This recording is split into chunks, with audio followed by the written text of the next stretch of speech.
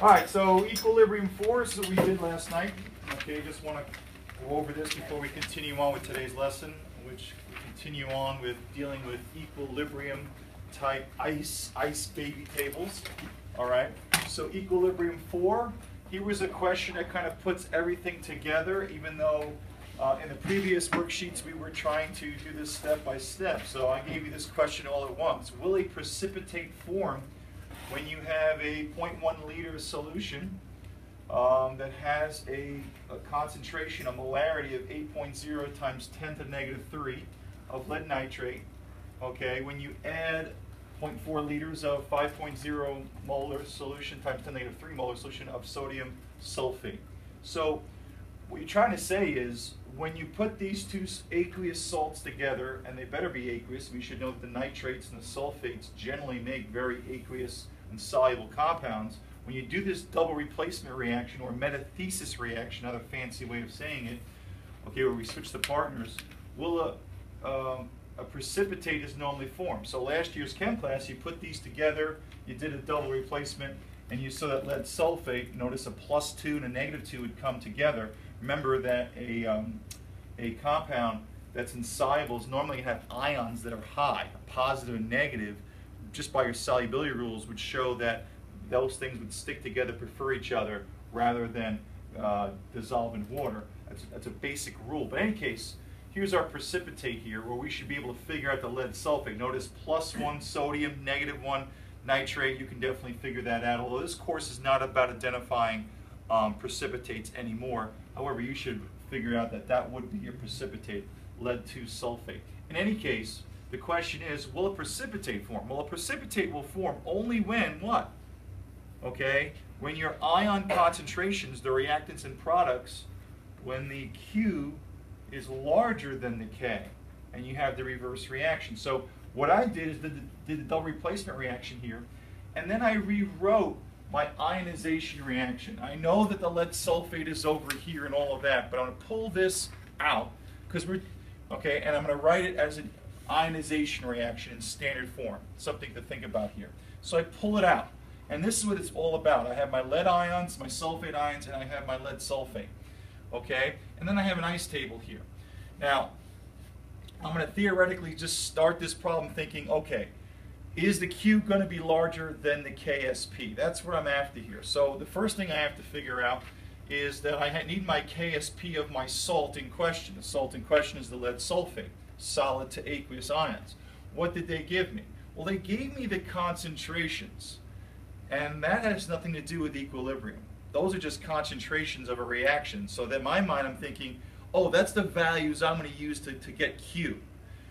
The key to the question is when the reaction reaches equilibrium, okay, with its ions, the precipitate, that is the concentration of the sodium ions. Okay, that's the key there. Now, if you notice that 1.588 times 10 to the -3 isn't in the equilibrium problem. Why? Well, because sodium, there's 2 what? Sodiums per 1 sulfate. So knowing the concentration of the sodium ions, okay, I can get the concentration of the sulfide ions. You can see the stoichiometry is everywhere in these problems. Okay, or you can see that what? For every 1 sulfate ion, there's 1 lead ion, or for every 2 sodium ions, there's 1 lead. In any case, knowing the concentration of the sodium ions leads you stoichiometrically to the concentration of either one of these, which, if you haven't figured it out, has to be half, right? There's twice the number of sodium ions per sulfate ions. There's twice the number of sodium ions than lead ions. So giving me the equilibrium concentration of the sodium ions, I'm essentially giving you the equilibrium concentration of both of these. And because these are both 1 to 1, it'll be the same value. So what did I do? I took my sodium concentration, I wrote it out nice and neatly, okay, and I said, here's my sodium, for every 2 of these there's 1 lead, and I found that. And because these guys are 1 to 1, in my ice table, understanding if I had pure solid, it would go forward somewhat. So I have 0, 0 initially. My changes, I'm going to be what, plus x. I found what my plus x would be because I'm going to assume I'm starting from 0. Okay, So there's my value. Now, did you need an ice table to do this? No, because you could say at equilibrium, I'm already at the equilibrium concentration. Right? I'm adding that from 0, so you could have thought this through and say, okay, this is going to be the concentration divided by 2 of both of these. And my KSP is going to be my products over reactants, coefficients become exponents, solids don't apply. So like all KSP formulas, it's just going to be the product of the ions to their respective powers. Since they're 1 to 1, they're both the 1 power. So I'm basically taking this and squaring it, and I get my KSP. Okay, you need to understand what I just did here. Okay, I need to be able to evaluate my Q to my KSP. The top values are just Q values, those are concentration values. Whereas here is they're giving you insight of what the concentration of essentially one of the ions that are linked together at equilibrium. So I needed this. Okay, did you need an ice table? No. And as you go forward, you'll be thinking through ice table. Essentially, you can't put something here because it's solid, can't evaluate. Here is 0, 0, or plus x, right? You're going to increase these as you go forward a little bit. And we found out what the x is, and since you're adding the x to the 0, that is just it. But again, you didn't have to go through all of that.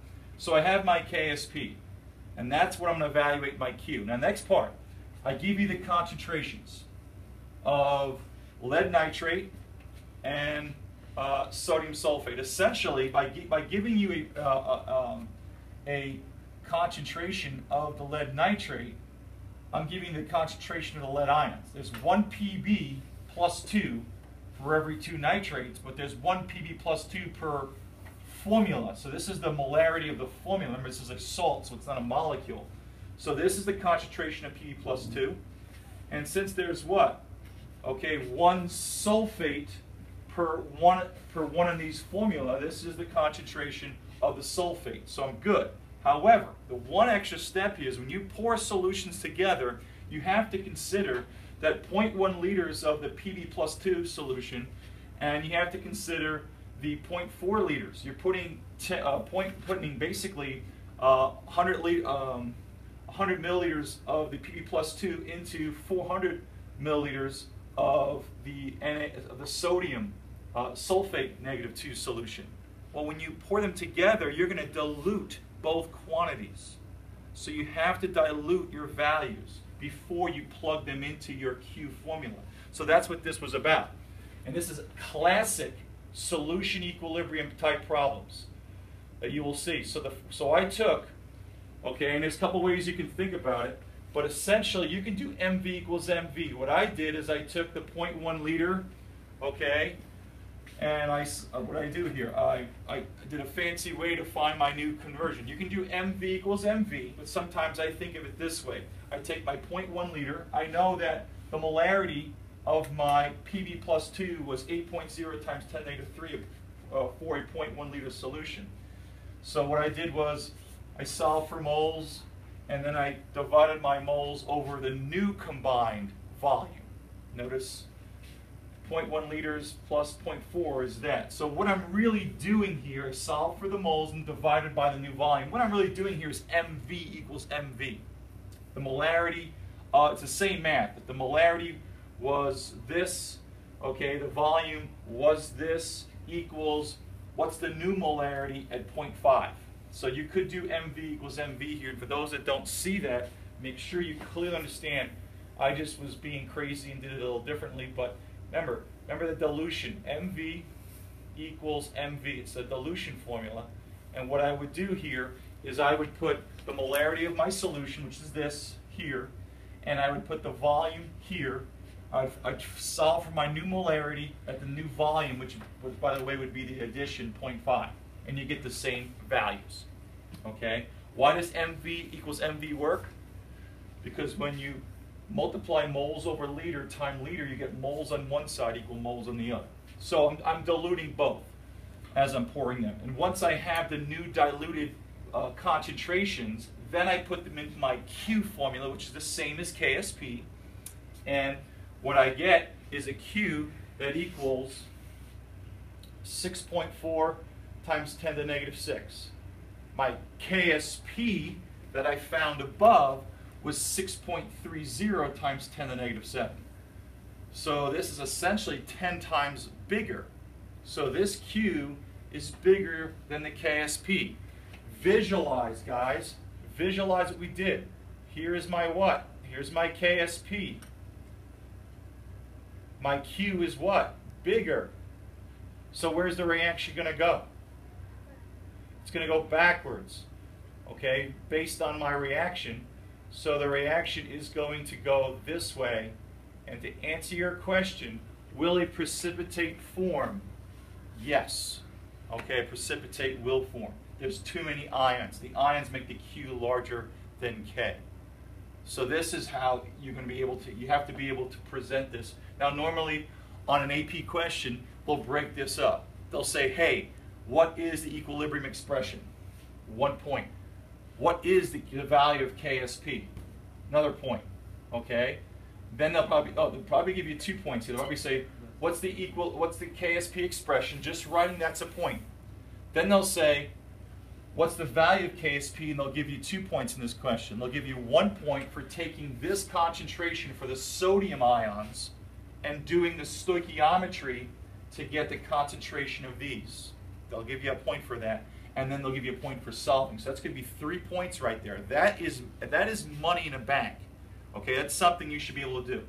Okay, then of course, they'll probably give you a point for diluting, a point for getting Q, and then a point for evaluating Q versus K. So this essentially is a 10-point problem. I haven't figured out all the other points in between, but this is something you should be able to handle. Yes, you could have mixed it up a little bit the first time seeing this through, me giving it all at once, but the essentials of this are very, very important.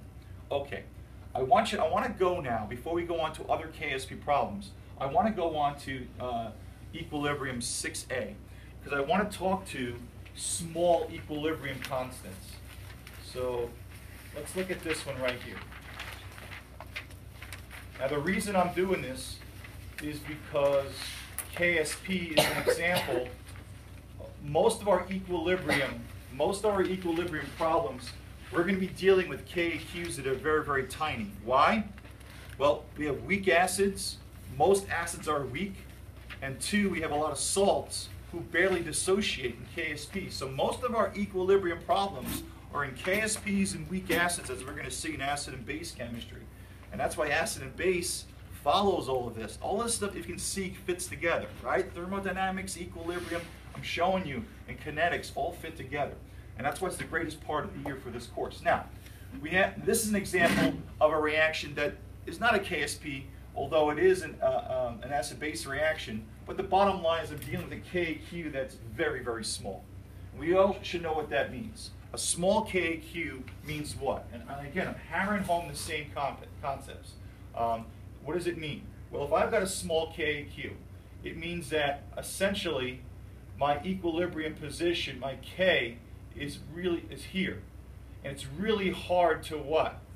To have a Q that's smaller than K.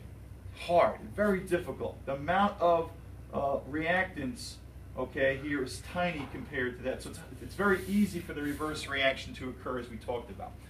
Keep that in the back of your head as we go forward. But let's deal with this reaction here. So what they're saying, what is the equilibrium concentration of the hydroxide ions, okay, in a 0.15 molar sodium benzoate solution?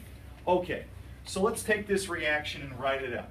All right, I'm going to leave out the liquid because the liquid has nothing to do with the problem. All right, the liquid I can't deal with because it has no concentration. So I'm going to deal with my benzoic acid here, which is benzene, by the way, with a carboxylic acid ending that lost an H. So we're dealing with the conjugate base of benzoic acid. Any case, doesn't matter. So you have C6H5CO2, and that's negative. Okay, and we have a double arrow. It's an equilibrium with the hydroxide as a drafter plus C6H5 and CO2, which is the carboxylic ending. Okay, now let's write our ice table. Ice, ice, baby. And again, the I means the initial concentration. The C means, of course, the change. And of course, E is the concentration at equilibrium. And that's what we're after. We're after, okay, what is the equilibrium concentration of hydroxide ions? Now, what are we armed with in this problem? We are armed with the fact that KQ is equal to 1.5 times 10 negative 5. So KQ, or K, of our reaction is equal to 1.5 times 10 to the negative 10. So I know this, all right? To solve for my hydroxide, I just have to know my other values. Okay, now let's see what we have here. They're saying that the concentration of the sodium benzoate, okay, is 0.135 molar. Now, this right here, sodium benzoate, this would be the negative ion and sodium would be here. So sodium went by. So this is the concentration of the remaining ion here. Let's put that in. So initially, I have that, okay? So I have 0.135 molar. All right, sodium benzoate. Now let's make sure I have everything set up. The salt dissolves in benzoate ions. Okay, fine. Now, we're going to have 0 here and 0 here. All right? Yes? Hi, do you have Miss Spano? Yes. Can I have her and her car keys for a few minutes? Okay, sure. Now, we have the change. What's the change? Well, having 100% of this, okay, means that my Q is clearly ahead of my K, right? So therefore, the point being here is that there's going to be some forward progress here, right? Having 100%, okay, of my reactants, my Q is less than my K, way above, even though my K position's tight. So clearly I'm going to go forward. That's important for you to see that. So by going forward, okay, I know that this is going to be minus something. We don't know that, so minus X. This is a 1-to-1, so this is plus what for each. Whatever that loses, this has to gain. So plus X and plus X. All right.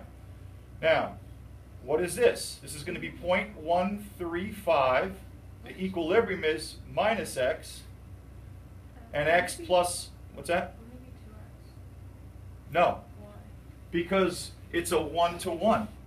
There's one of these per one of these, one of these. So it's not going to split apart. It's a 1-to-1-to-1 molar. So think about this. If one of these makes one of these and one of these, if I have 2 of these, won't I make 2 of these and 2 of these? Yes, that's why it's a plus X for each. It's a 1-to-1. If there was a 2 here, you'd make twice as much of this for one of these as you go forward. But it's a 1-to-1. It's a good question. All right. Now, of course, here it's X plus 0 is just going to be X. And this will be X here. Okay. Uh-oh. Looks like we're headed down the road of what? Of quadratic formulas. Okay, but what I'm going to show you today is we're never going to have that quadratic formula. Okay? Only if we have a scenario where our K is big, we could have it. We won't have it in this course in terms of the test because we always deal with small K and Qs, and let me explain. Let's go solve for this. So let's do the law of mass action, sometimes called the equilibrium expression. And what is it? Well, it's the product, so KEQ is equal to the products, in this case C6H5CO2 over the reactant, oh, I forgot the hydroxide, over C6. Why is it not C6H5CO2H? Products, right? Products. These are the products. There's an H on the top. What's that? In the first reaction on the top, there's an H at the end.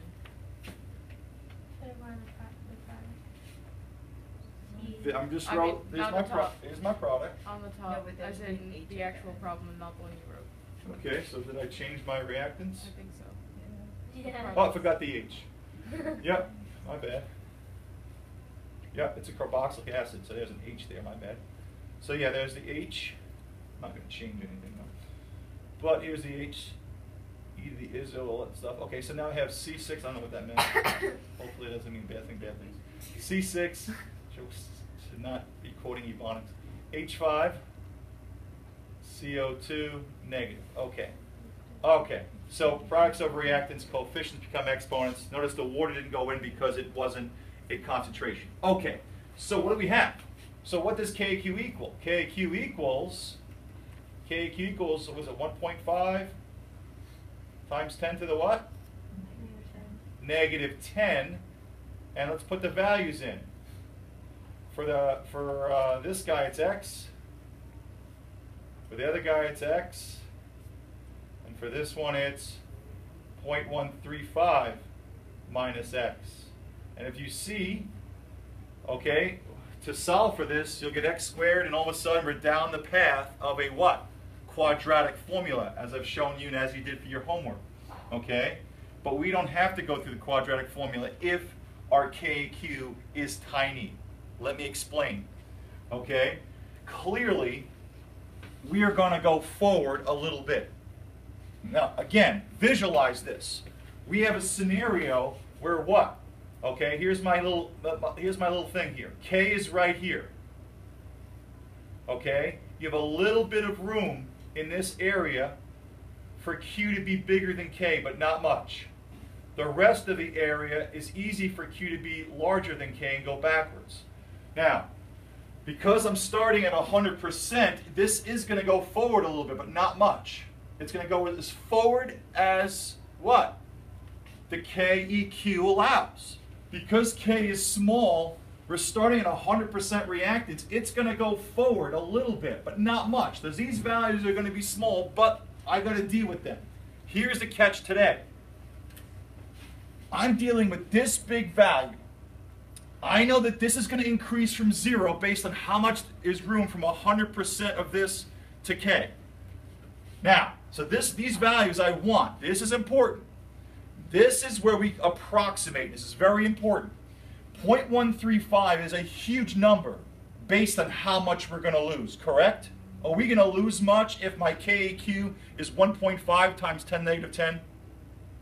It's going to go down, but is it going to go down significantly, you think?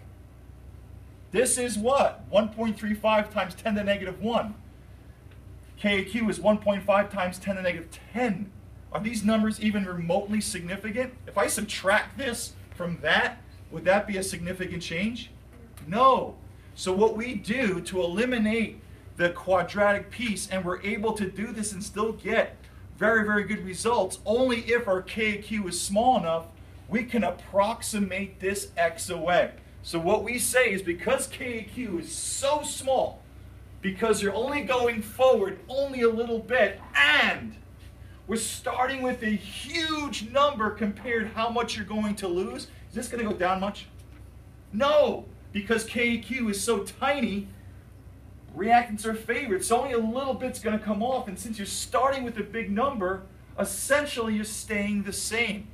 So we approximate this away. So this X, okay, right here, we approximate it away.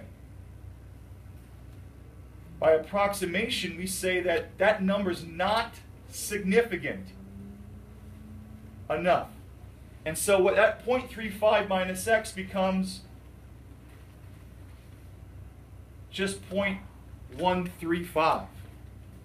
So we're saying that number's too small to change that number. And we can check at the end if that's a good approximation. If you're within 5%, it's a good approximation. So now we can do this without a quadratic formula. Let's go ahead. Okay? When you simplify this, what do we get? We get X squared equals what? 1.5 times 10 to the negative 10 times 0.135. Life is easier. Okay? Put this in your calculator. And what we're going to do is 1.5, second function EE, negative 10. We're going to times that by 0.135. And then I'm going to take the square root of both sides.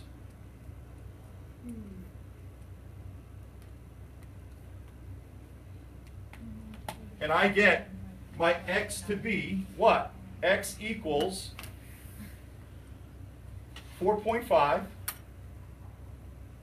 times 10 to the negative 6, which, by the way, is a concentration of what? My hydroxide, or my carboxylic acid. Now, can you check to see if your approximation makes sense? Yes, here's how we check the approximation. You should be aware. Find the value of x. And look at that, guys. 4.5 times 10 to the negative 6. Compare that to 0.135. Is this number going to significantly change this number?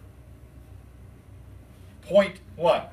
0.000045 minus 0.135. Is that going to change that number? No. In fact, the way to really check the approximation is that we would see if it's within 5%. So here's our check. All right, let me just scroll this down. We would check this by saying, okay, take our 0.135, and we're going to see if we're within 5%. We put 4.5 times 10 to the negative 6, and we're going to see if this is within 5%. So there's my approximation check. So I take my 4.5, second function, e to the negative 6, and I divide by 0.135, and I times that by 100 to get a percentage, assuming I did that right. What am I getting? 0.003%. So in my approximation, so when I check my approximation, this is my check to see if I'm within reason here, I get a value that's 0.0003%. What does that mean? That means that number is so small, it's insignificant based on what I started with. So when you're dealing with small KSPs, small KAQs, small KAs for weak acids, we're usually dealing with concentrations that are much bigger than how much they're going to lose. Since they don't lose much, they don't go forward much if KEQ is small, these numbers are always usually so much bigger than how much smaller they're going to get. We can assume this away, approximate this away. In this case, that 0.135 is so much bigger compared to 4.5 times 10 to the negative 6, which represents that x. We can approximate it away and simplify our equation without going through the what? The quadratic formula and doing 15 more minutes of work. If we did the 15 more minutes of work and went through the quadratic formula, we would not get a better answer. We would get an answer with more digits that aren't even significant. Look at guys, we're only significant in this problem to what? 2 significant digits. They gave us 1.5 times 10. So you would get more numbers probably doing the quadratic, but you wouldn't get any more significance with 15 more minutes of work. And in an AP problem, you don't have time to go through the quadratic formula. So therefore, you can live by the approximation and it still works. It's still significant. And by the way, dealing with small values of KSP or KAs, we do this all the time. So this is something you put in your toolkit. So when you're doing your KSPs or other equilibrium-based problems, small KQs, okay, we can get rid of that to simplify our equation. All right, let's put this to practice.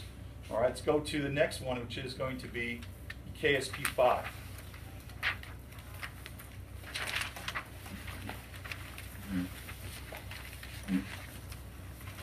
Okay, first question, or first part of this, in a saturated solution. What does that mean, saturated solution?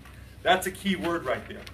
That's just something from last year. If you've got a saturated solution, that means you have a solution that has maximum amount of what? Solute particles for the solid. So here's my ugly Erlenmeyer flask. Here is my blue salt, solid.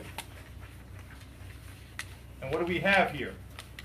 We have the rate of dissolving equal the rate of precipitation.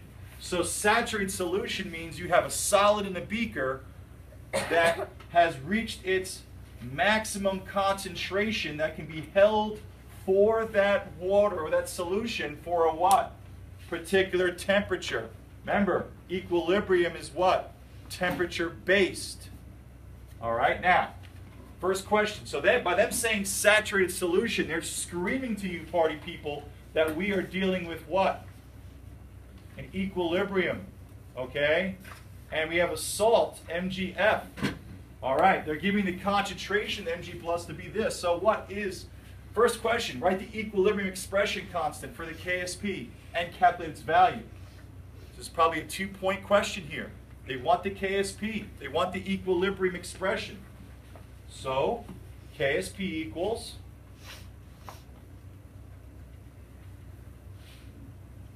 product of the ions, Mg plus 2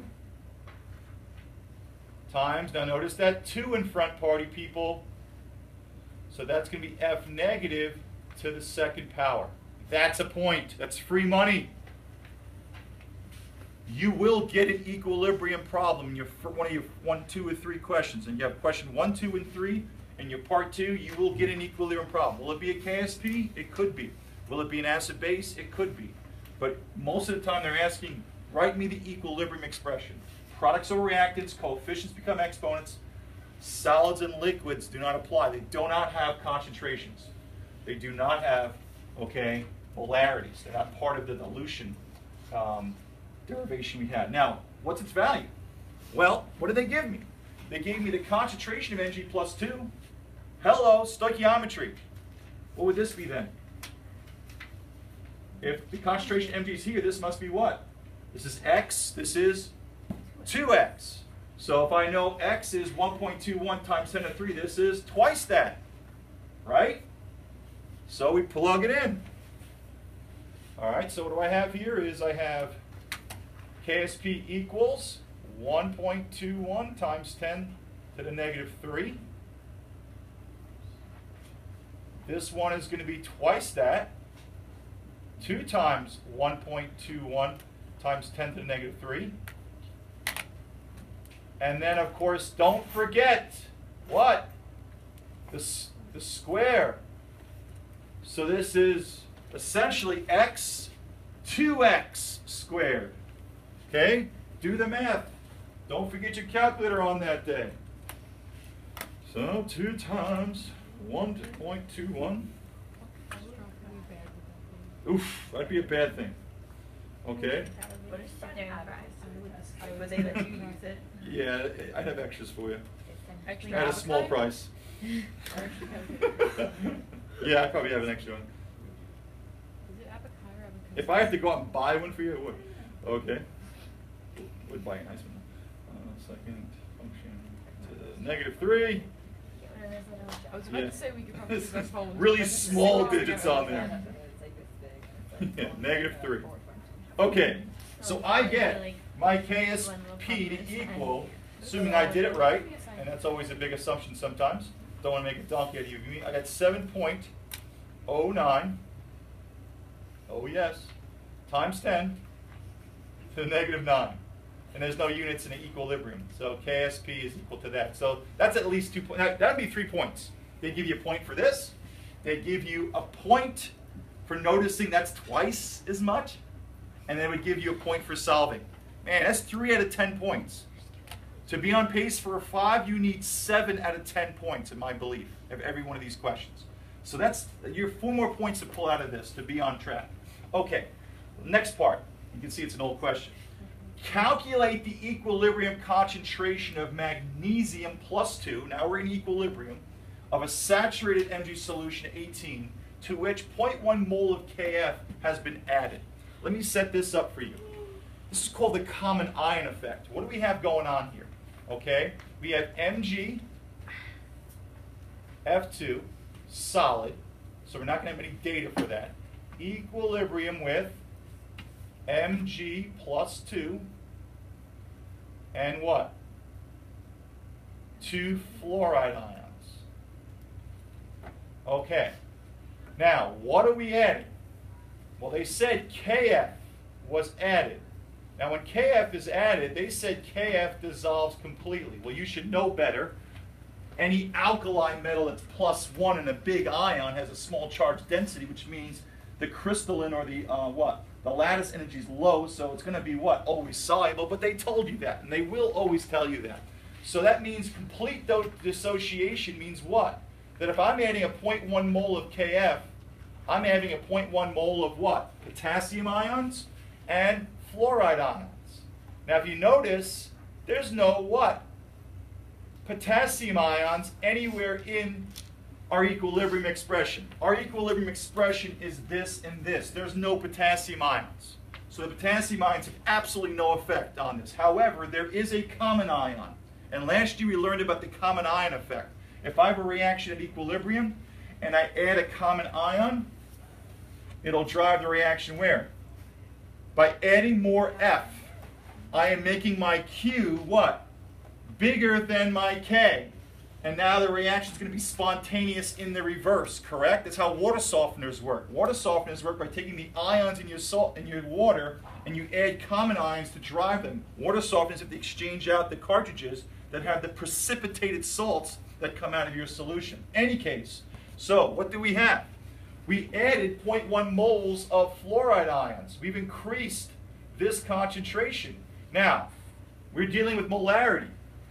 They said assume the volume change is not anything you have to worry about. So I've got 0.1 moles in a liter solution. I can do that math. It's a 1 molar solution, yeah? Or 0.1 molar. I can't do that math. Okay, so here we go. Here's my ice table. Ice, ice, baby. Dun, dun, dun, dun, dun, dun. All right, initial concentration. We're not going to evaluate this guy because he's a solid. All right, now, initial concentration, well, he said it was saturated. So I know this is hanging out there. It's saturated. And calculate the concentration in a saturated solution when you add. So we're starting with a saturated magnesium fluoride solution. So I have 1.21 times 10 to the negative 3. 1.21 times 10 to the negative 3. And of course, this one's going to be what? Twice that. So that'd be 2.42 times 10 to the negative 3. However, there's even more, isn't there? Plus what? Plus the extra. What do we add? This is 0.1 moles over 1 liter. So we have 0.1 molar solution. So plus a 0.100 molar solution. Now, what's the change? Where are we going? I'm adding more reactants. The Q is larger than K. We're going back this way, so we're going to get bigger or smaller? Smaller. This one's going to lose minus X. This is going to be minus what? 2X. All right, what's equilibrium? Well, for this one, it's going to be 1.21 times 10 to the negative 3 minus X. This one is going to be 2.42 times 10 to the negative 3 plus 0.100 minus 2X.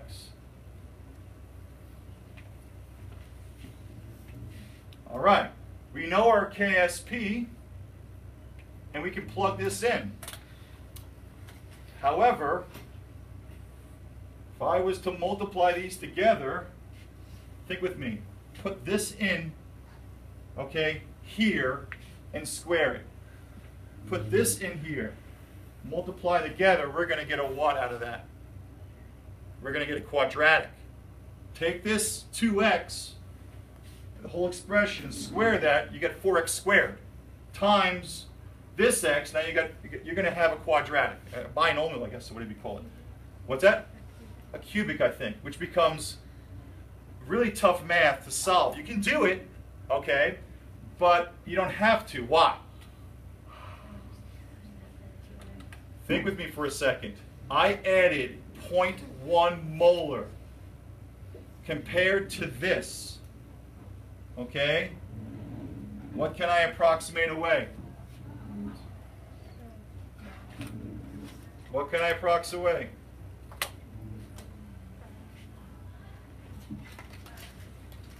isn't this too small compared to that? So we're going to approximate away this value here. Okay, now, we're also going to subtract a little bit away, right? KSP is really small, right? So we're not going to go that much this way, right? So I can approximate how much we're going to minus, and I can approximate away this, because those values are too small, okay, compared. So I'm going to approximate this away and this away, and now all I have left is 0.1 molar and this value, and I can plug these expressions here, knowing my what? KSP is this, you can solve for your x, okay? And then you subtract that. Your homework is to finish this worksheet, okay? If you don't approximate, you've got some tough math ahead, which you can solve for, but you don't have to if your equilibrium position is swung all the way next to almost 100% reactance, okay? Without approximating, these things become very difficult in your time spans. Finish this for homework, please, and review with the kid.